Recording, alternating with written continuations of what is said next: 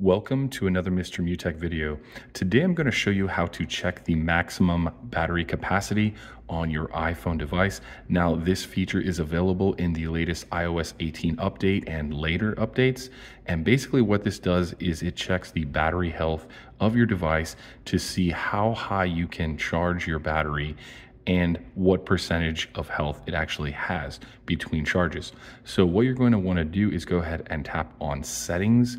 Once you open settings, go ahead and go down to the battery option here, select battery, and then what you're going to do is go ahead and select battery health on the next screen.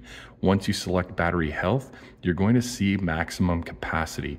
Now, this could be 100% if you have a newer device. If you have an older device, this likely is degraded and might say 70%. And this just basically tells you how much of a charge you can put on that specific battery before it completely drains. Hopefully this was helpful for you guys, and if so, feel free to give me a thumbs up. Thank you so much for watching and have an awesome day.